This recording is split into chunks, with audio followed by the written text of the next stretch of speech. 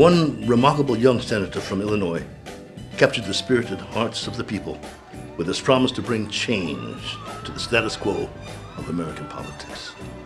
One aspiring filmmaker's foresight led him on an amazing 3.5-year journey to document a moment in history that would change the complexion of the nation and the world as we have seen it. I'm here to say hello from Timbuktu people. Each man's journey overlaps as they travel across the country, each following their own destiny, but unifying in a common objective. If I could get done what I think needs to get done in 4 years, even if it meant that I was only president for 4 years, I would rather be a good president taking on the tough issues for 4 years than a mediocre president for 8 years.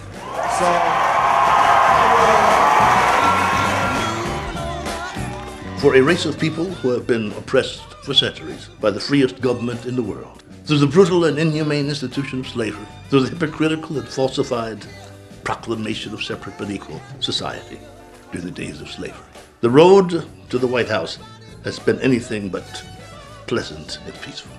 From the creative mind of the groundbreaking urban documentary film Straight from the Streets comes the emotional voyage down memory lane, which culminates in the day that many people thought they would never live to see. This is God's plan. Everybody want to know, oh, it's a mystery. Oh, what is... No, this is God's plan. He has lifted up Obama. The historical event that was hundreds of years in the making. The nation's 44th president and his first black president.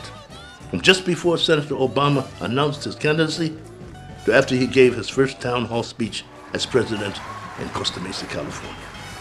Road to the White House follows the man who gave all Americans the audacity to hope.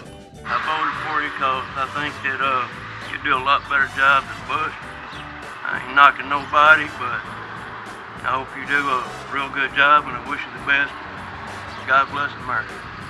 And for critically acclaimed filmmaker Keith O'Derrick, the decision to make the 3.5-day drive from his home in Los Angeles, California to Washington, D.C.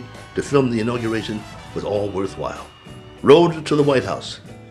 We've come a long way, but we have so far to go.